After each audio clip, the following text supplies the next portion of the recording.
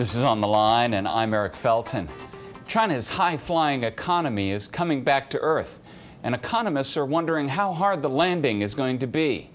Imports are down in China, and economic growth is slowing. Last weekend, Chinese President Hu Jintao said that the country's economy was at risk from a, quote, lack of balance, coordination, and sustainability.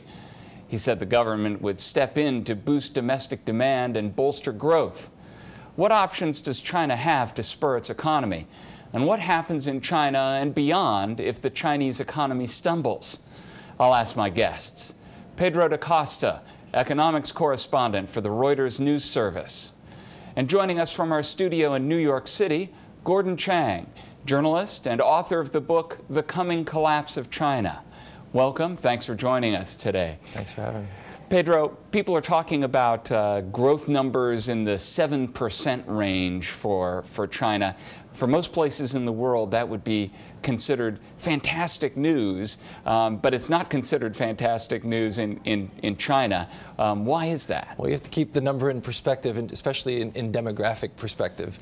And we, of course, get accustomed to rates of growth in the 2 to 3% range here as being something we're comfortable and something that's decent. But in China, in order to just keep up with new entrants into the labor force, both from population growth and from rural inhabitants going into the cities, it's estimated that China has to grow at least a 5 to 6% rate just to tread water. So really, a 7% growth rate is not spectacular for China. Gordon Chang, what's your sense of where the Chinese economy at this point is? What are the signs that you're seeing, that economists are looking at, that things are not going as well as they have been in China? Economy has flatlined. By far the most reliable indicator of Chinese economic activity is the production of electricity.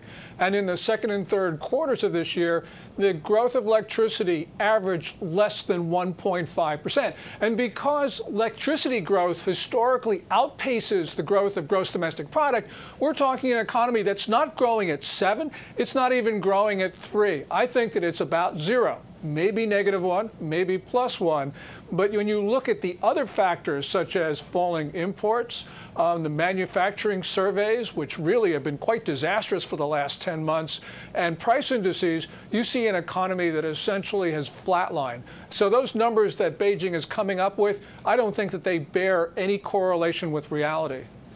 Well, Pedro, what do you think about that? When people look at some of the anecdotal evidence, the New York Times has done a number of pieces where they've gone and looked just around the country in China at what's going on. They found things, for example, a recent New York Times headline, China confronts mounting piles of unsold goods. If you go to wholesalers, you'll find that the factories are still cranking out lots of goods, but they're piling up in wholesalers' warehouses. Well, to Gordon's point, I think the issue here is the downside of lack of transparency. When people can't trust your economic data, it leaves a lot of room for debate as to what it actually is. And the Dallas Fed recently had a report that was surprising, because even though it's sort of discussed in economic circles that there are doubts and concerns about the validity of some of its Chinese economic data, it was interesting to see that the Dallas Federal Reserve come out with a study casting doubt. And what kind of doubt did the Federal Reserve out of Dallas cast? Well, they were just questioning some of the numbers in the same way, not as drastically as Gordon perhaps, but just casting doubt on the reliability of some of the real-time indicators without making a judgment as to whether it was stronger or slower. But in terms of the signs of weakness, they've been definitely prevalent. Even the data, if you take the data at face value, there's a significant slowdown. You had 6 straight quarters of slowing growth. You're expected to have a 7th one coming up. The government is expected to fall short, even by official statistics, of its 7.5% growth rate target for this year. So, and manufacturing activity, for instance, is at its slowest pace right now since 2009. You recall 2009, we essentially had a collapse in global trade following the 2008 financial crisis. So, the parameters for comparison is certainly getting pretty ugly. Well, Gordon, President Hu Jintao at an APEC summit said that the Chinese government will boost domestic demand and maintain steady and robust growth as well as basic price stability, he said. Is the Chinese government able to do those things? Well, everyone has assumed that they were able, and I thought that they were able. But if you look at what they have done since last November, they have monetary easing, 3 drops in the reserve requirement ratio, 2 interest rate decreases, and a lot of announcements of building of projects. In May, when there were all of those announcements from the National Development and Reform Commission of all these projects that have been approved, people were saying that the recovery would show up in July. Well, it didn't show up in July. July's numbers were really disappointing, and the August numbers, which we have just seen, confirm the trend. So I'm not so sure that stimulus is going to work in the same ways. They may be able to engineer a little bit of growth, but it isn't going to last very long. And part of the problem is what you were just talking about, and that is they've already got these mountains of inventory which they haven't sold. Creating unsold inventory is technically GDP, but eventually it catches up with them. They've just got too much debt in China right now, and they don't really have that ability to sort of put money in and create growth like they did in the past. They were able to do it in 2008, 2009, 2010, but I don't think that they can do that now. Pedro. Well, I think one of the reasons for that is that in 2008 and 2009 especially, the world was just about to emerge from recession and growth was picking up again in the rest of the world. You have a Chinese economic model that is heavily export dependent, as we've all come to know. And so with Europe in the mud and the U.S. economy slowing down, there are fewer and fewer places for China to export to. So I think that's one of the issues. You can stimulate domestic demand all you want, but if you're an export-based economy, then you can only go so far with that. And Gordon, there also seems to be issue of whether further stimulus efforts could contribute to inflation in China, and to what extent is the risk of inflation also become a political liability in China?